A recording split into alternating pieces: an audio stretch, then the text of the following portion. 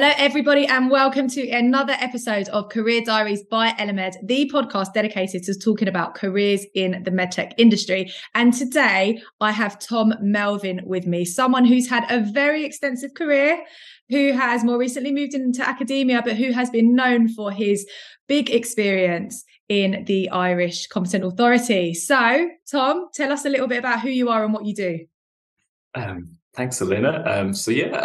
Tom Melvin's my name. I work as an academic, as you mentioned. I'm an associate professor in medical device regulatory affairs at Trinity College Dublin. And I guess my main job is acting as a director of a new master's in science. So I guess I do a little bit of lecturing now. It's going to start quite intensively from September. And I guess the other part of my job then is doing research. So with a lot of people who I used to work with as a regulator and lots of new people doing research into the regulatory system. So really, really interesting to hear that you've recently just pivoted now into academia. So how did you get into regulation? Yeah, it was not planned, not at all planned. I guess it was about 8 years ago, and I was 29. I was working as a junior doctor, so I'd done what in Ireland you call as your basic specialist training, and then you go and specialize into an area like cardiology or endocrinology or whatever. So I had to decide what specialty I wanted to go into, but I wasn't quite sure. There was a few things that I liked, things like gerontology or medicine for the elderly. I actually spent about 2 years working in that and found it really interesting. Didn't think going into it I would, but found it really nice. But essentially, I took a year out. I was supposed to go to South America, and I was saving up doing some locum work because it's quite well paid to do short-term contracts. And I was going to save up for about 2 or 3 months and then travel for the rest of the year. But I guess the agency who was arranging the locums for me said they had this interesting job, and it required kind of you had to be a medical doctor, but it also valued things like engineering or law. Before medicine, I studied law. I would have worked as a legal executive, so I didn't formally qualify, but I worked in a solicitor's office every summer. And I guess because of that, they kind of pushed me in the door of the Irish authority into HPRA. I didn't really know what HPRA was. I thought they kind of approved everything. I didn't know what notified bodies were. Yeah. So the interview was a little patchy. But I guess they must have seen something in me because they offered me the job, and I started then in HPRA as what they call a medical officer. So you're a medical doctor who does work on, clinical trials and medical devices in the post-market. And then over the 7 years I was in HPRA, I went from a medical officer to being what they call a senior medical officer, and it had some management responsibilities. So that was my journey into regulation. It was very unplanned and unintended. But once I got in and saw the first couple of files that came to my desk, I was hooked. It was incredibly interesting to see. And that was it. And it became kind of a running joke with my wife. She'd always see me leaving at 4 a.m. to fly to here or there in Europe. And she'd be like, "Where are you going? What are you doing? What are you talking about?" It's always the same. It's always medical devices. And I kind of became a monomaniac for medical devices and how the clinical evidence rules work, because in an authority, you get to see it's something of a false sample. You see all the bad things that happen. But you can see the truly, significant public health impacts that can happen when things go wrong. That and meeting, I had privilege to meet some of the patients whose lives are affected by devices with safety challenges. That kind of became my motivation to see, how can we make this system better? So, and I've seen you talk on this topic, and I know that this is something that you're super passionate about. And I really want to dig into and learn what I can about what it was like to actually work on a competent authority side. But before we go there, I want to just rewind to something that you said earlier in your explanation, where you said, did you say you studied law? So you wanted to be a lawyer, but then you ended up being a doctor. So how did that come about? Yeah. Well, exactly. When I left secondary school or high school or whatever it's called, and wherever people are listening, I thought law sounded interesting. But again, there's something of a threat to a huge amount of research. When I was in secondary school, I was a science geek. So I was doing physics and maths Olympiads and I was very much into the science rather than the arts and humanities side of the thing. But once I started studying law, I found it really interesting. Not so much studying legal precedent. In Ireland and the UK, a huge amount of the study of law is looking at previous decisions that courts made and looking at those legal precedents and seeing a judge said that and gave these reasons here. So what might we do with the thing that's presenting to me with this client? I didn't find that so interesting, but I liked looking at how things like systems worked. So I got really interested in world trade rules, which is a kind of a very abstract thing to get interested in, because at the time, there was a move from something called the General Agreement on Tariffs and Trade to the World Trade Organization. And there was a huge movement through the 90s to liberalize trade, get rid of what economists call technical barriers to trade. And believe it or not, it is quite relevant to the medical device sector because that's where our laws came from as well. These regulations that we've been updating with MDR, they started in the 90s as a movement to get rid of technical barriers to trade and get us the single market that's now 30 years old. So I got really interested in essentially complex systems and seeing how does that work to try and get the most fair outcome for, a public interest or people generally. And I kind of found when I was thinking of becoming a lawyer, a lot of my friends were doing science disciplines and medicine, and I found it really interesting. The basic difference was when you're a doctor and you have to do something, there's a cardiac arrest, you have to know every single intervention in what you need to do as things change, and you need to have that at top of mind and ready to go immediately. And it was a great combination of knowledge and also practical skills. And I found that in law, when a client came and asked you a question, you'd write down all of the background to their issue, but then you'd have to go and research. It was really hard to build a working memory of knowledge that meant you could solve their problems, on first principles. You almost always had to go and do further research or send a briefing to a barrister or whatever. So I really liked the part of medicine that meant you had to keep on top of your knowledge because you had to apply that instantly in a really complex, changing, often high pressure situation. And when I saw that's what my medicine friends were doing, I thought, I kind of want to do that. That sounds really cool. So then I did a degree and a master's in law. And during my master's, I started going back to studying science because you had to do this great big thing called I forget what it was called. It was an aptitude test, GAMSAT, to get into medicine. And it required kind of a first year Bachelor of Science kind of level of knowledge. So I had to go back whilst I was doing my dissertation in law, go back into science and relearn a lot of things and to get in. And then, that was a pretty big career handbrake turn. So would you say that you've had sort of like a typical career journey? No, absolutely not. It's probably somewhat reflective in medtech where, people, you don't go to train in reg and quality affairs, or a lot of the people currently working in the sector came from many different places. But I guess when I was studying law, but becoming sort of less interested in going and pursuing a career in it, I kind of did just become naturally more interested in science and, seeing the application of science. You have to keep a lot of knowledge as well as, the art of medicine. I found that a really interesting kind of profession.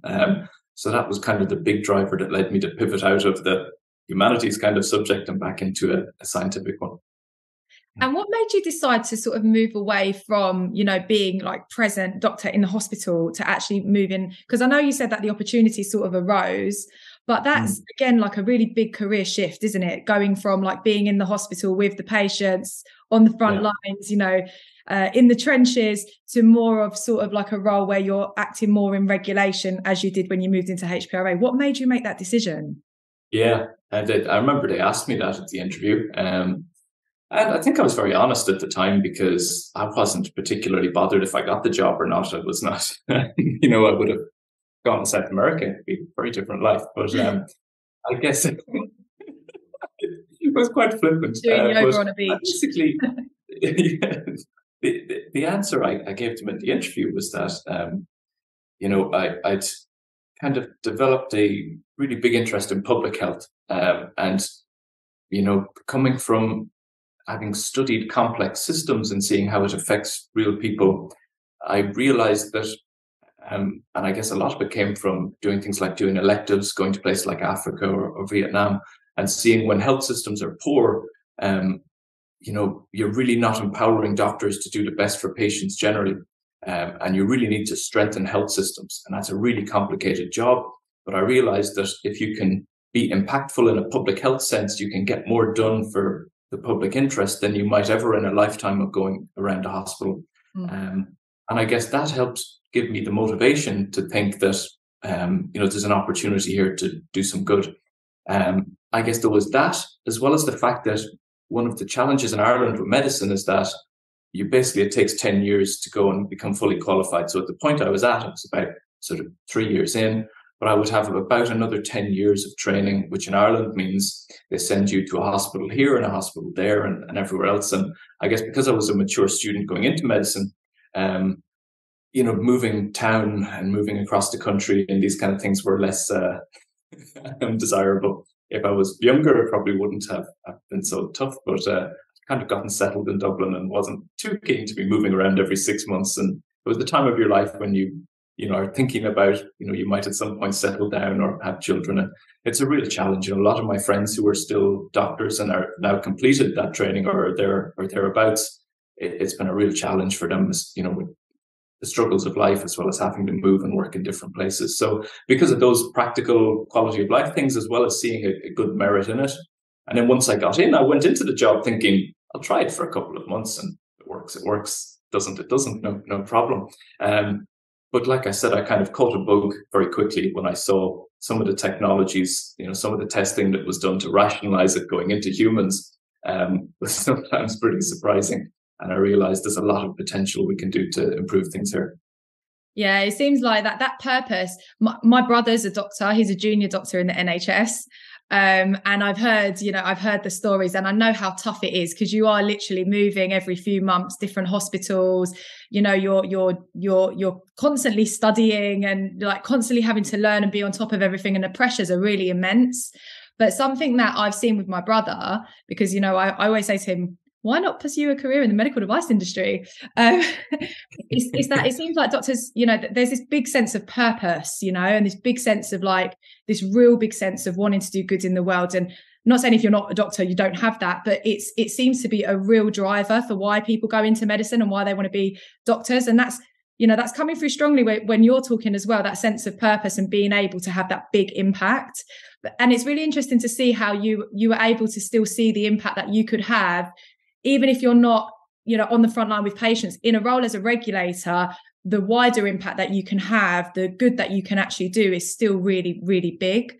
So now I want to get into talking a little bit about your experience at HPRA. So spill the beans, Tom.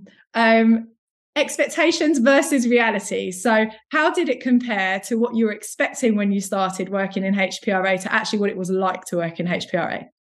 Yeah, well, because I'd never done any kind of regulatory job at all before. And the only time I worked in an office was as a legal executive or legal assistant or whatever you want to call it. Having been doing 80 hours a week, running around a hospital, being exhausted, just being able to sit in an office and go home at like 4 or 5 in the afternoon, that to me was a culture shock. Like I can't even tell you. By the end of the afternoon, I'd be like, I can just go now. It was incredible. It took me probably a good 6 months to realize how, and the amount of free time that you had. When I think back now, it was amazing. So I guess that was the biggest shock for me, going from working in a frenetic clinical environment into office hours and that kind of thing. In terms of what it's like working in a regulatory authority. I remember reading a careers guidance book for doctors once, and it kind of went through all of the things you could end up working in. And there's, outside of hospital medicine, there's all kinds of places medical doctors can end up. And I remember seeing it had just a little line on being a regulator, and whoever wrote the book must have just found a regulator and gotten the impression that these are incredibly busy people, because they basically said, you'll be very, very busy.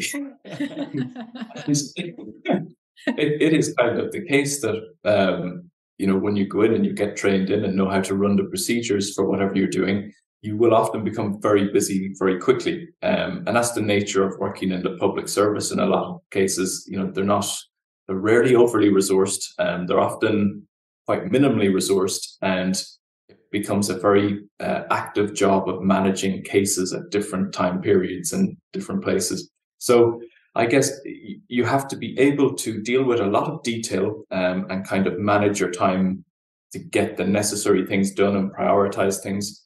That's one side of it. But I guess the other side, working in authority on medical device stuff, is that it's very cross-disciplinary. So on any one day, you're dealing with engineers, toxicologists, you know, all kinds of different scientific disciplines, lawyers and policy people, you know, what regulators call stakeholders, the people whose, you know, decisions affect, you know, industry, clinicians, hospitals, all these kind of people. So depending on the nature of the case that you'd have, and working in clinical was a great one because you were, you know, horizontally pulled into all kinds of things that happen with devices. So the stuff an authority does is, you know, they do some things pre-market for trials of new devices, and then they do more stuff in the post-market for the things we call market surveillance and vigilance. And usually clinical would be called in when there was a, you know, often a difficult challenge in terms of a safety issue. But you got exposed to all of the different work across the department. So it was a really nice one in that way. But you have to have a very keen eye for detail. You have to be able to manage, you know, what I guess the Harvard Business Review would call busy work. There's going to be a lot of small little things that come your way, and then sometimes big things. Being able to manage all that and not getting too stressed out by it is important.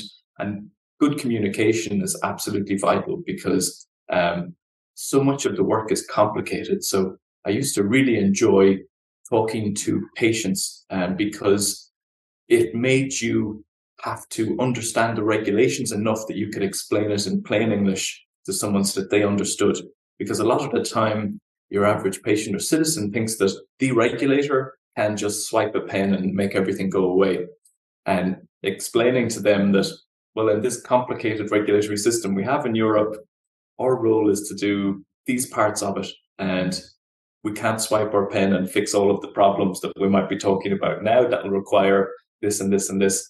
And that made me really good at communicating. And medicine itself was brilliant for that as well, because you have to explain complicated, you know, diagnoses and treatment options to people. So there's kind of a lot of natural learning there, but communication is absolutely vital, you know, to do well on the authority side. You know. Really, really interesting. You said that earlier on. You said that like you had the chance to see the impacts on patients, or you had the chance to speak to patients. What story, like, particularly sticks in your mind when you look back? Oh, there's lots, and believe it or not, it's not an easy thing to talk about because I guess some of these things, you know, in the rules that we apply for device regulation, a lot of these interactions would probably fall under some form of Article 20 of the directives, or it would be commercially confidential. So there's probably legal constraints on going into too much detail. But, you know, in general, one of the good things that HPRA did is that they were very open to talking to patients or patient representative groups. And over the years in Ireland, we've had a number of quite high-profile medical device safety issues. So, you know, in 2018, for example, our chief medical officer in Ireland decided to ban all surgery involving transvaginal mesh. And those products, the variety of them, there's different surgical subtypes, and some of them have bigger safety issues than others. But simply looking at the evidence and looking at what a registry might say in terms of a high rate of certain safety outcomes, that'll give you a certain impression of the nature of the problem. But when you go and talk to one of the women impacted by this problem, and they tell you about the impact it has on their quality of life, their home life and personal life, and these kind of things, it gives you a much more clear-eyed impression of the true human impact. And as a regulator, that's something that you really have to go out and try and find whenever you can, because you could just look at numbers and say, well, if we tip over this rate of things, then we can go and have a benefit risk determination conversation. You've probably heard that at many, many conferences. But if you want to have a true benefit risk determination impression, you need to understand what's happening to the patients on the ground. And often that's about access to surgeons, access to hospitals, access to the remediation services, and all of those things that a regulator has basically nothing to do with. But you need to understand that context to understand what you need to go and do then as a regulator. So it's absolutely vital. And, it is those interactions that I was privileged to have that basically leave the fire in my belly for going off and improving parts of the system where the discussions become more abstract because you're dealing with things on a meta type level. But it is from the very real world examples that you see that keeps the motivation. Yeah, no, that sounds like it makes sense as well, though, right? Like, because otherwise you're just looking at data, aren't you? Essentially, yeah. And actually speaking to patients, they're telling you their story. It reminds me of the Netflix documentary. I wrote a blog on it as well when it came out years ago. What was it called? The Bleeding Edge. And they used this example, and they did take a lot of like these real world scenarios, right? They had people there talking about the impacts that this had actually had on their lives. And, there's no denying that in certain circumstances, it was really horrific, the impact that it had on people.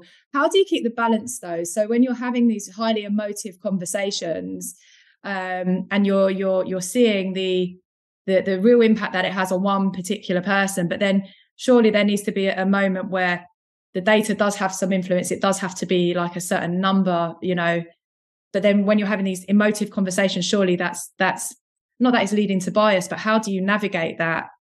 Yeah. There's two parts to that, I think, that are probably important in terms of the stuff I kind of work on these days. I guess the first is, what is that level?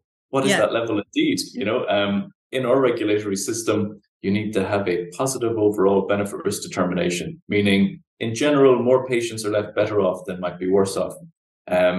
But that's not a defined standard in a clinical evidence sense. And it's one of those key differences between the worlds of devices and drugs. With drugs, you have to demonstrate safety and efficacy. And because of tragedies in the drug world, things like sulfonidamide and thalidomide over the years, they increase the clinical trial methodology requirements. So, you always hear, and you've probably heard this at plenty conferences, the need for the double-blind randomized controlled trials in the drug world. And we can't have double-blind randomized controlled trials for devices for a variety of reasons. But we do need clear methodology, because it can't just be that one company might think we might have tipped into negative benefit risk territory here. We need to really have rules when it matters, so that all devices are aware of when you're getting into bad safety territory and what are the kind of safety actions that need to be taken. And, removing a product from the market is the highest order of action. Yeah. There's a huge amount then, the typical work of regulation happens below that. So it's within, issuing field safety notices to the market, or changing labeling, or controlling the use population and those kinds of things. But I guess that's one side of it. How do we get that methodology better? And I guess the other side of it then, when we're thinking about these challenging emotive issues, is that, I was asked to talk with a Core MD project. It's one I'm involved with in Europe, about the history of regulatory science and medical devices. And there's a book that I've been reading, a lady, Susan Bartlett-Foote. She does a great deep dive on the history of medtech in the United States over the past 100 years or so.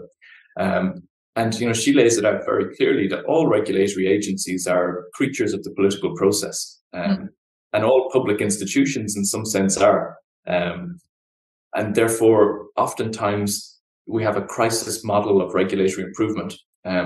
And if you look at the history of device regulation, or the history of health product regulation, you see that come through all the time. Like, we've done well to make it this far into this conversation without mentioning the PIP breast implants. Yeah, I was literally just going to go there. We'll have to have a drinking game every time it's mentioned. But, that truly is how regulatory systems improve, because that's often the only time you'll get to influence a politician who has the power to make an architectural change to the system. And between those pillars, we have to try and get the science as good as we can, with the methodology. Often you're talking in an abstract kind of sense, but it does truly help reduce the risk that you'll get one of those crises in future. That's the kind of space where I spend quite a bit of time these days. So what changes? So you've spoken a little bit about the changes and how regulation comes about, and the difference between sort of like devices and drugs. So what major changes have you seen happen or are happening right now in terms of like the evolution of, in particular, regulations around medical devices and diagnostics? Yeah. Yeah, it's kind of interesting having just come back from that IMDRF meeting, with worldwide regulators and getting to talk to lots of people who I didn't get to see in a while. I was really impressed by some of the emerging economies. They have the African Medical Device Forum now, where they're developing, medtech rules often for the first time and coming together. And, their challenges are very different. They're looking at things like maternal and child health and devices to support those aspects with our public health, need significant improvement. And I think that it really struck me that when you're developing regulations for the first time, it's kind of like building a new house on a clear plot of land, and it's great. There's enthusiasm and excitement. What we're doing in Europe is we had a house that we built in the early 1990s. It took us about 10 years to move into it. And then we decided to kind of renovate that house whilst living in it. And that's a much more frustrating job to do. And I think that when you look at it broadly, we're starting to deal with some of those frustrations now. We've bought ourselves more time. But I guess there's going to be an essential tension as things go on. There's so many different technologies that are not just different in terms of where the implant goes, but it's groundbreakingly different. Artificial intelligence, the large language models like ChatGPT that can percolate their way into clinical practice and for sure will. How do we keep a set of market access rules with CE marking and overall benefit risk that can accommodate these, profoundly distinct products in terms of how you might look after their essential safety and how they should work? So I guess, where we're coming from, we've kind of remedied our structure to an extent, and we're still bedding that in. There's a lot of regulatory infrastructure that's not fully operational yet or is just starting to come into effect. So that's going to be the dynamic for quite a while. But then at the same time, we have to keep up with the technologies. And again, it reminds me of the kind of looking back over the last kind of 100 years of device regulation. We had pacemakers 30 years before we had any rules for pacemakers on a European basis. And some member states kind of realized that, and for some products, they'd kind of chuck them into their drug laws, and they'd call them non-drugs and regulate them with drug type regulation. There was kind of an intuitive learning there, and some member states. But yeah, I guess trying to deal with these very different technologies is going to be the number one challenge. Yeah, it's really interesting, isn't it? Because like regulation sort of follows innovation in that sense, because you're sort of following what's happening, and then you have to. The way I see it, looking at it from the outside, is almost like, but with regulation, you're always trying to keep up, with like what's going on, and it's really interesting to see how this is all going to play out with AI and just the whole digital space, because it evolves at such a rapid rate. And I've been in recruitment for 11 years now, and MDR has been sort of like a big part of what I've been following. Hence why I've got the group, but the pace at which like it's actually happened with kicking the can down the road and giving it more time, when you look on the other side of like an explosion like ChatGPT and what that does to the world when something like that comes out, it's going to be really interesting to see how regulation is going to go about managing that in the future. I don't know if you've got any thoughts on that. I guess just a very general one would be that the rules that we got for what now cover these products started as trade rules. So like I mentioned, it was about getting a single market in the sort of Thatcherite and Reagan era of getting single markets, getting rid of barriers to trade, and having, the most free trade being the economical way of getting us the most efficient system. And that makes sense from an economic perspective. But when we come to healthcare, there's always an essential challenge there. And I guess we'll have to see on a European basis. I think one of the challenges you see when we try to better regulate these technologies, we add things in as further layers on top of existing regulation. But I guess it could be more rational to try and carve out and just regulate differently some of the technologies like AI. It's something where it's not at all the way the Commission are going. I think they're going to add layers on. So you'll have the MDR that will cover AI algorithms, but then you'll have the artificial intelligence regulation that will cover all AI, for a medical purpose or other purpose. But that kind of layering approach, can make it technocratically really challenging to work your way through. And that might be okay when you have a small number of players in something like the AI market, and it's probably not that small. There's lots of players, but when you look to something like, you know, the digital health and wellness app, you know, marketplace, we have 350,000 health apps across the Google Play and Apple App Store. And how many of them are medical devices and how many of them are regulated appropriately as such? I don't think anyone knows. So when you have these complex layers, it's really hard then to try and bring the sector into compliance, because when you sit down with software people and say, you'll have to comply with these parts of MDR and do your risk class, get a notified body, then be aware of the AI Act, and then keep in mind the European Health Data Space that's coming, and this and this and this and this, you can very easily lose them. And it can be hard to rein in a market then. So yeah, I guess that's a real challenge. How do you have regulation that is tailor-made to the sector? You know, when they first started with devices, the reason we had an active implantable directive before the general medical device directive is because there was somewhere in mind they were thinking of doing technology-focused directives. Oh, really? So they'd start with active implantable and then maybe do another type of like hips or cardiovascular or something. And that would have set the tone for much more discrete rules then that are targeted to the technology. But instead, we have very generic rules, and we have to find a good way to create predictability within them. And that's probably the more likely way it will go, but that's no easy job. Yeah, very, very difficult, especially when you have various different stakeholders and your, you know, various different markets. So where do you see regulation going in the future? Yeah, well, we're going to be dealing with MDR until 2028. And that will have left us, you know, I think the first the first discussions for MDR started in 2008. So we've had a 20-year transitionary timeline. And regulations always have to be updated. But, you know, I suspect when we get to 2028, and the Commission will be reporting to Parliament, I think in 2027, you know, what are they going to recommend? It's something of an open question. And you often hear people increasingly talk about the European Medicine Agency and the mission creep that might be there.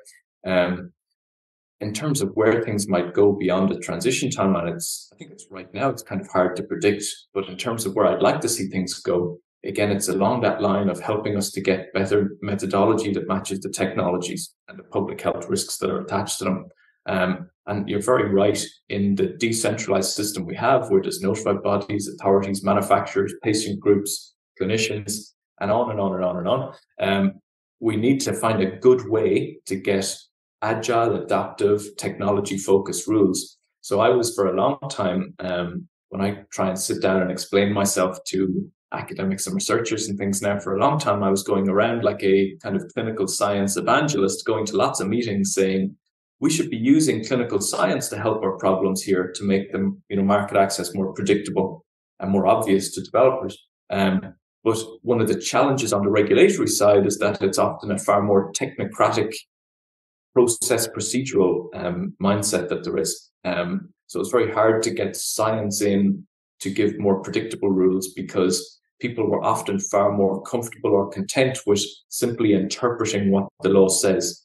And when you expand the volume of the law, as we did with MDR, where it's 10 times bigger, there's a lot of necessary interpretation that has to work. But I think sometimes we need to worry less about what the law says and just use that as the boundaries to work within, but then open the space for good clinical science, because that's where you'll get predictable and proportionate rules. And we kind of need to do that in Europe. You know, there's lots of signals from questionnaires, you know, MedTech Europe, the Boston Consulting Group and UCLA, and all these people have done questionnaires to industry. And that old dynamic of Europe being the innovation-friendly first launch market, that does seem to be changing. No one's quite sure the extent to which it's changed, but from multiple questionnaires and from those kind of anecdotal reports, it seems to be changing significantly. I hope that it doesn't change so much too late that as regulators, when we want to try and fix that the tide will have shifted too far away. We really do need to have clinical science and technology focused rules. And I think common specifications of these things in MDR that can really help do that. And and hopefully we'll get to a place where there'll be better development of them. You can see from some of the work that's ongoing in European projects now, and hopefully in some future projects, getting people together to work on that. I think that'll be absolutely vital. But yeah, I guess that's hopefully where it'll go, more technology focused, but you can never predict. And so talk to me a little bit about what you're up to now then, this new role in academia, being a professor. What are you teaching now? What are you lecturing on? Yeah, well, I guess right now, a lot of the teaching I do is to support courses and things like biomedical engineering or in the School of Medicine. So I guess helping people who are doing kind of allied topics to understand medical device regulation. But starting next September, we'll hopefully launch a 2-year part-time master's in science, and it's focused entirely on medical device regulatory affairs. So I guess what I'll be doing as my main job for probably the next well over a year, maybe 2 years, is getting that course created, embedding it in, and bringing it through its first student cohort. And it's really interesting because I get to challenge myself to go off and prepare session materials on things related to risk management and quality management, and things that when I was a regulator and just being the clinical people and the clinical team, other people often looked at the risk management file, often the scientific officers or engineers, and then would come to us with discrete questions based on it. So it's really good for me to go back into these things and figure out how do we teach them to people with maybe some experience at medtech, but haven't maybe worked in regular quality affairs before. So it's really enjoyable trying to tease those things out, as well as supporting research, either with people who are undergraduates or postgraduates or PhDs. It's really striking moving to a university because everyone there is just incredibly, passionate about the research they're doing. They want to learn.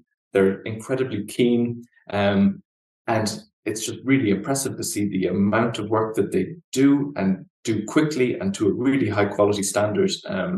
It's just been inspirational to see that, and having the opportunity now to kind of help to shape research and to build kind of research communities. It's really fantastic because I've found my tribe, and we're building my tribe a little bit. But it's really good, positive work. Yeah. Well, congratulations on getting the masters off the ground as well. How can people find out about it? Like, can anybody sign up? Yes, so there is a web page. We have a brochure, and they can just email me or find me on LinkedIn or whatever. We'll hopefully run a webinar in the next while. We kind of gave it a reasonably soft launch. As soon as the brochure was ready, we shared it, but hopefully we'll have some more promotional material and background material, as well as a student handbook to kind of explain some of the more practical aspects around the course. So there's more to follow, but I guess there is information on the webpage and the brochure, and anyone interested can contact me and we can sign them up for the webinar that we'll be doing. But yeah. Brilliant. Well, I think that that's a new journey for you, isn't it? And it's very topical, and I'm sure there's going to be loads of people interested that are going to reach out. And I have one final question for you, Tom, because it's been a fascinating conversation. We've gone big picture, we've gone detail, we've spoken about regulation, we've spoken about HPRA. But, as somebody who, is clearly driven by that bigger purpose, the question I love to ask everybody is, what is the legacy that you want to leave on the world?